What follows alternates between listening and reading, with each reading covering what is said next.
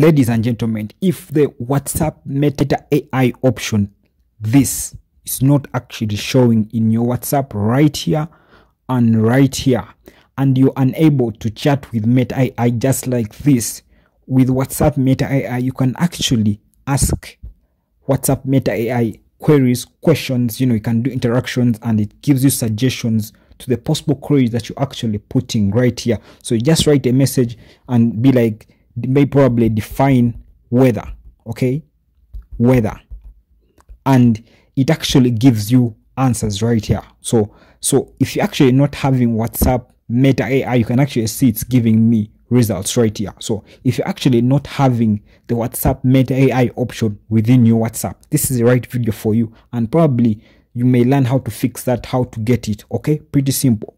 So one of the things that you have to start with, first things first, you're going to go to your Google Play Store, and within the search apps option right here, search for WhatsApp Messenger. So now this is a trick. So you need to make sure that you're running the most up-to-date version of WhatsApp Messenger. Okay, so make sure, I repeat, make sure you update your WhatsApp Messenger latest version to have this WhatsApp Meta AI.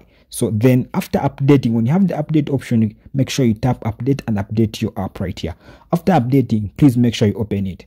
If you don't find this WhatsApp Meta AI icon right here and right there, for which you can use to interact with WhatsApp Meta AI, this is another thing that you should think about. To be able to chat with WhatsApp Meta AI, you must have the WhatsApp Meta AI option showing, okay?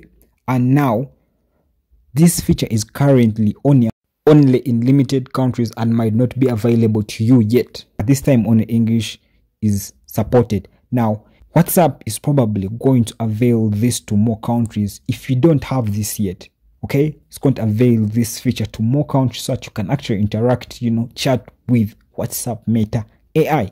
That's it. If you pick value in this video, hit the subscribe button. See you next time.